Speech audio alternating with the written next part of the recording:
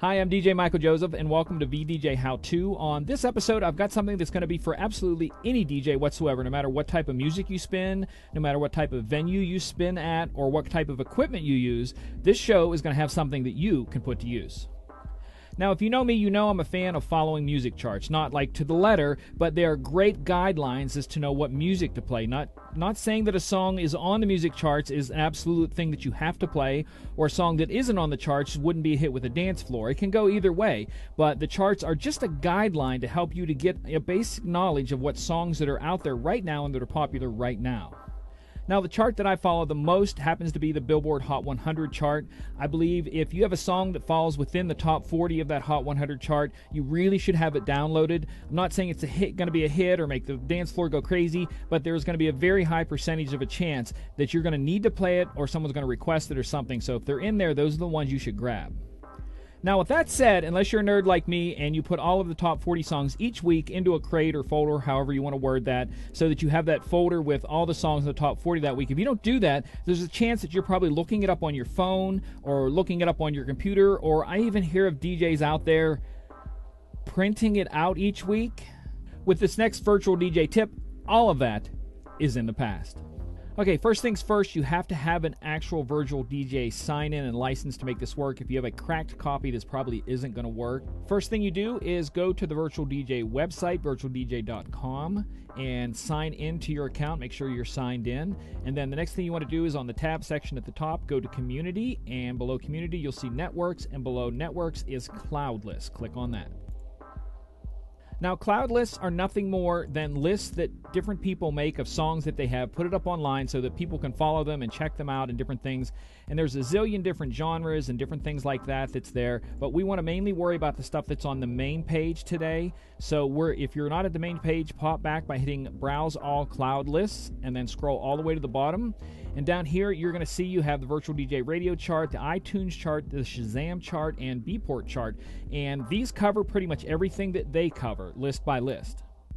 Now, the Billboard chart is not on here, but I believe the iTunes chart for all genre United States is pretty darn close to the Billboard charts, and it's at least going to get you in the ballpark. So over here on the iTunes chart, we want to make sure we have the United States picked, because you can do it from other countries if you want to. If you live somewhere else, then you would pick another country. But there are a boatload of genres that you can pick and kind of go into subgenres there if you want, but we're going to stay all genres. And to activate and go look at that chart, all you have to do is click on the icon.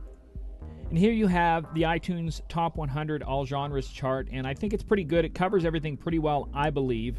And this is the point where things kind of get a little magical and kind of weird at the same time. So what we're first going to do today is we're going to subscribe to this list. And the other list that you saw out front that the other people made, you would subscribe to them exactly like you would subscribe to this. In the top right corner, there is a subscribe button. You click on it, and it will then show you that you have already subscribed to this cloud list. That means that I am subscribed to it. Now, let's go over to the Virtual DJ program. Okay, now we're looking at the Virtual DJ program, and all we have to do is go over here to the left menu under List and Advice, and we're going to expand that. And then down a little bit further, you will see Cloud List, and we're going to expand that, and we're going to see that we subscribe to the iTunes Top 100 of all genres charts. And this is always going to be here. So anytime you need to see this, it's going to be there. And anytime you need to update it, you just right click and refresh. Or if you don't want to follow it anymore, you hit the remove button there. Now keep in mind, just like anything in Virtual DJ, you can sort and search in every type of manner that you can even imagine. So if you don't want to look at this list that way, you can sort by artist, you can sort by title, or whatever you want to do. But keep in mind, if you want to go back to the original sorting, the number 1 through whatever number that was there in that list, all you have to do is go up into the headers and right-click, and at the top of that list, resort order. And all that does is it puts it back into the order that the original list was made.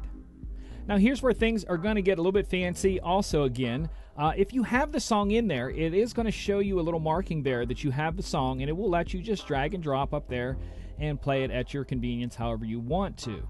But if you don't have the song, it's going to have nothing there, no mark by the little magnifying glass. And if you drag and drop it up there or go right-click, look up, it's going to see what it can find on that. And it might find something similar to it if it can. If it can't, then it's just going to leave it blank. Now, okay, here's where we're going to get a little bit more fancy even on you than we did before.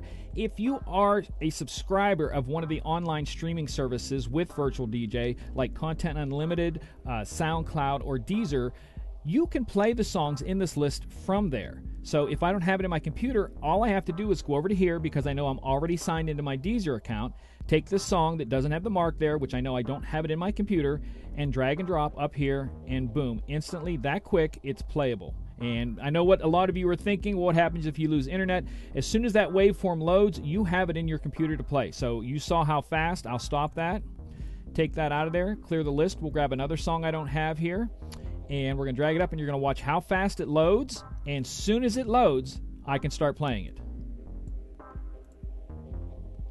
That quick, the whole song is loaded, and we're ready to go. Now remember, it doesn't matter if you're going to follow the list exactly or you're just looking at it as a general reference. Either way, you can subscribe and unsubscribe to those lists as much as you want. Add lists. You can make your own list and put it up there for other people to follow. Now, I clicked on a few more here, and it shows some other songs in there. And again, like I said, that you can just drag and drop songs if they're on the list. If you're tied into one of your streaming services and the streaming service has it, it's going to be there for you to play, and you don't have to look the list up on your phone or on your computer, and you definitely do not have to print it out. Hope you guys enjoyed this episode of VDJ How2. I hope the topic helped you out. There's going to be a lot more shows coming, and if you have a topic you'd like to see me cover, just feel free to hit me up, and I will try to get it on one of the future shows. Till next time, this is DJ Michael Joseph saying take care, and God bless.